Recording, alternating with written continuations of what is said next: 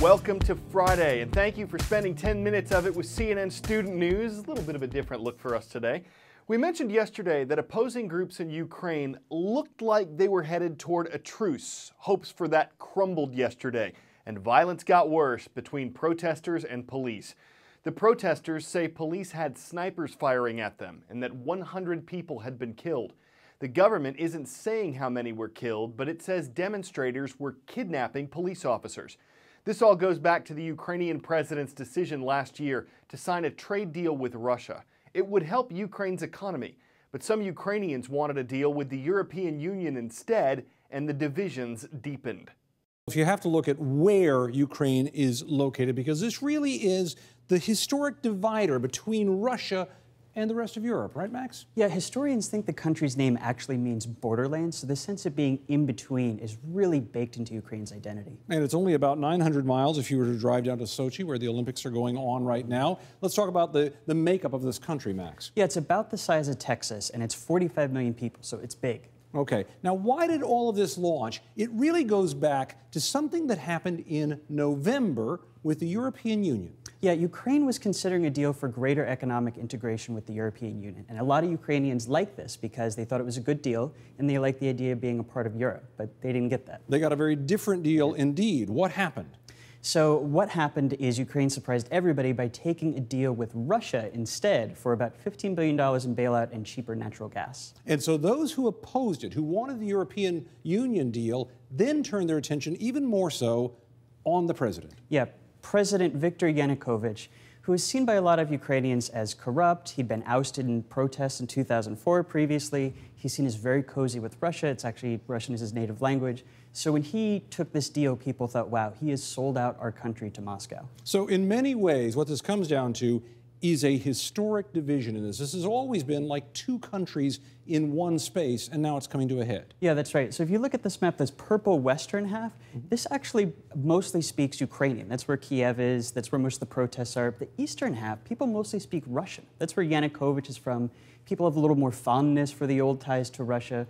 So what you're seeing play out is this identity crisis Ukraine has had since its independence between, are we a European country or are we facing more towards Russia? And of course, there's a big pull from both sides, from Europeans and from the United States and others, saying you should be free to do what you want, and from the Russian side, because bear in mind, this was the region that when it was part of the Soviet Empire produced 1/4 of all the agricultural products. It is a huge trading partner to Russia.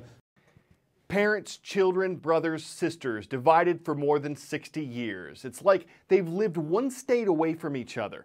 But the line that separates them is between North and South Korea, countries whose governments have been at odds since the Korean War, and people aren't able to travel freely between them.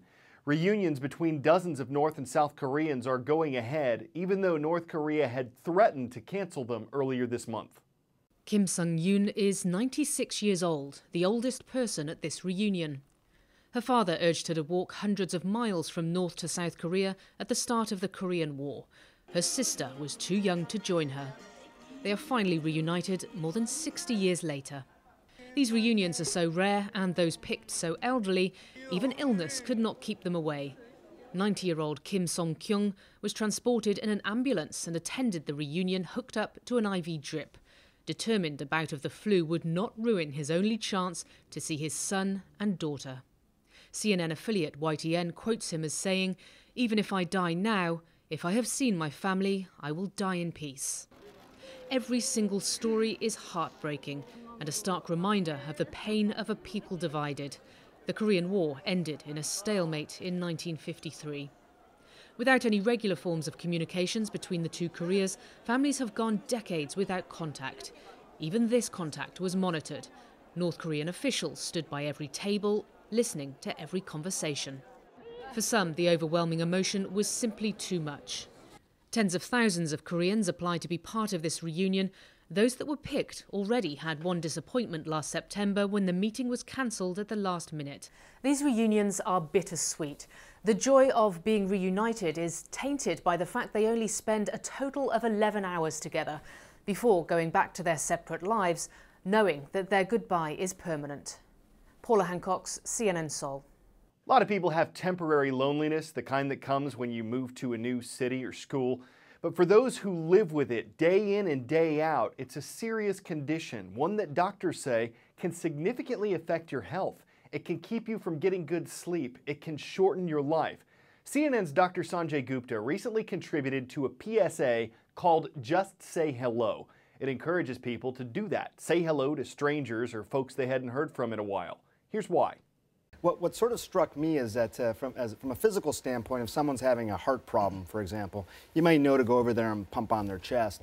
If someone is suffering from loneliness or something, we tend to avoid those people. They're loners. They're the people who are sort of, we know these people in our buildings, in our workplace, and this was part of this campaign, was to try and address that particular issue, recognizing that loneliness by itself is a risk factor for so many different things.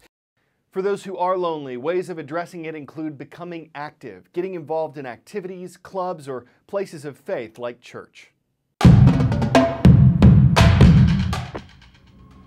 Actual pictures of Glenn in the capsule will give scientists the opportunity to study his reactions as he passes over the Canary Islands, Africa, the Indian Ocean, Australia, back across the Pacific and over the United States. He speeds at 17,500 miles an hour, reaching a high point of 160 miles and a low altitude of 99 miles. Each of the 3 orbits takes about 90 minutes. 3 times the Colonel sees the sun rise within a period of 4 hours and 56 minutes. 3 times around the globe. Still impressive all these decades later. But it took amazing courage back in 1962 when the U.S. manned space program was just getting off the ground. Yesterday was the 52nd anniversary of when astronaut John Glenn made those trips around the Earth.